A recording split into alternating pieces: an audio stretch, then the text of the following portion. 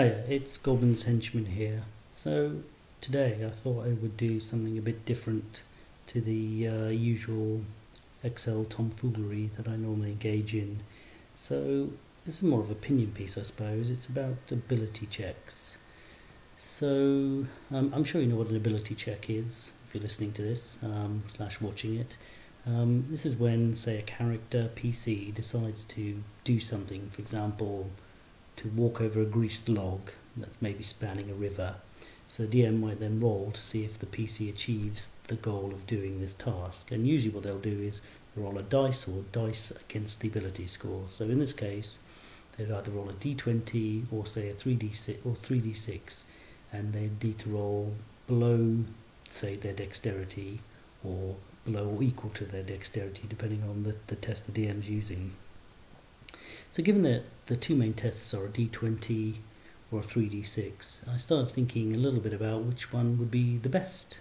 What's the best test?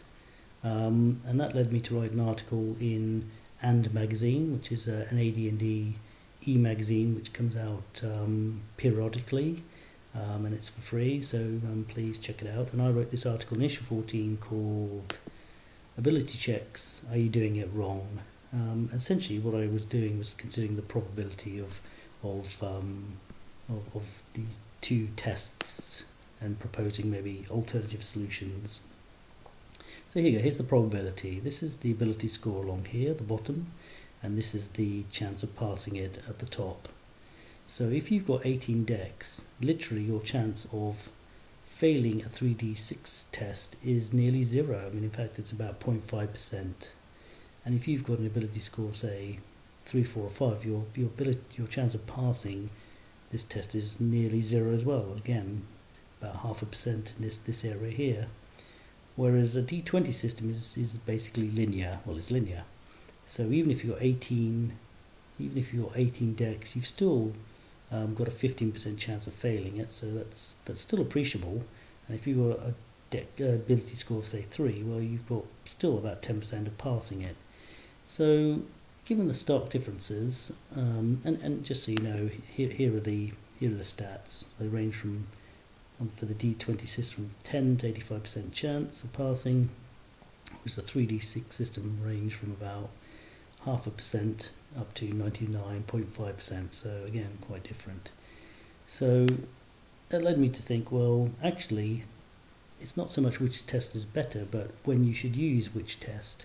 So I came to the conclusion that the 3D6 system is really a test which is a measure of essentially genius, like an innate ability, whereas the 20 system is more likened to, say, a mundane kind of grind / drudge test. And you should choose the appropriate test that fit the circumstances. So here we go, here are some examples. So if a character was trying to do something like calculus, I would say then, or akin to calculus, you should use a genius test, because a genius will always be able to do calculus invariably, 99% of the time, where someone with 3 intelligence flat out won't be able to pass it. Whereas if it was a more mundane task like stock taking, well, even someone with 3 intelligence may be able to do it with a kind of really systematic regime. Still the chance is low, 10%, but they still have a appreciable chance. And someone would say 18 intelligence may still fail it because they get a bit complacent or they're bored. And say for charisma, again, if you were giving a speech to inspire a crowd, I'd use the genius test, because someone with 18 charisma, probably pull it off because they're so charismatic. Whereas someone with 3 charisma is just not going to do it.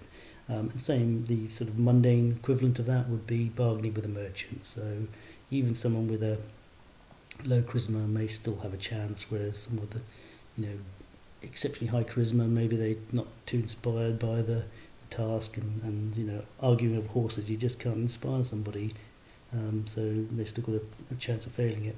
So that's what that's where I'm at. I think pick your test appropriately. If you think it's something about an innate genius ability, use the 3D6 system. Whereas a boring mundane task, use a D20 system.